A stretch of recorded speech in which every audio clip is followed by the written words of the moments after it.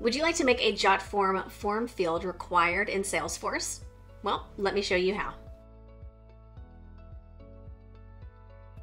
Hey Jotformers, welcome back. I'm Kimberly, and as you can see, I'm currently in the desktop version of my Salesforce account. Now, if you don't already have Jotform linked with your Salesforce account, be sure to grab it for free from the App Exchange.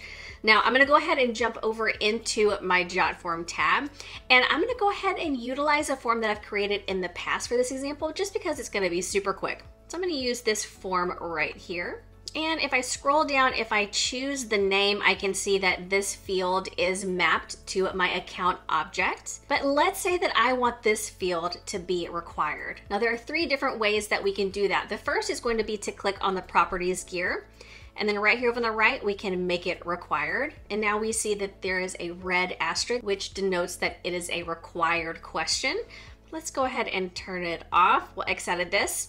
Now the second way we can do this is to right click on any of the form fields. So if I right click on the form field, I can see here we have the require option. We see it's now on. So I'm gonna go ahead and right click again and we'll unrequire.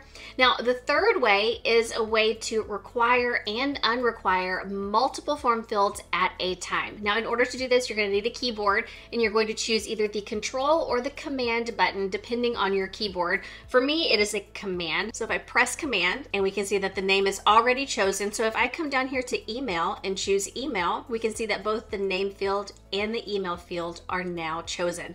Let's go ahead and do the signature as well. And then up at the top, we can see that we have duplicate, we have require, hide, and delete. So let's go ahead and require all of these.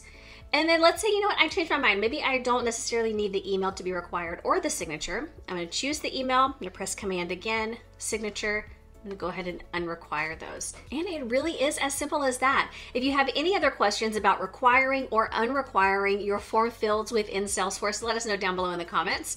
If you like this video and you got some value, hit that like button and don't forget to subscribe and turn on the bell so you get a notification every time we put out a new video. I'll see you next time.